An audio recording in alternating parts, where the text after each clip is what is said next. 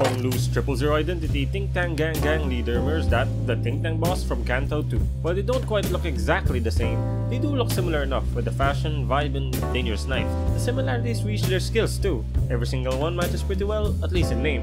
S1's Throat Slit is a single coin skill with bleed.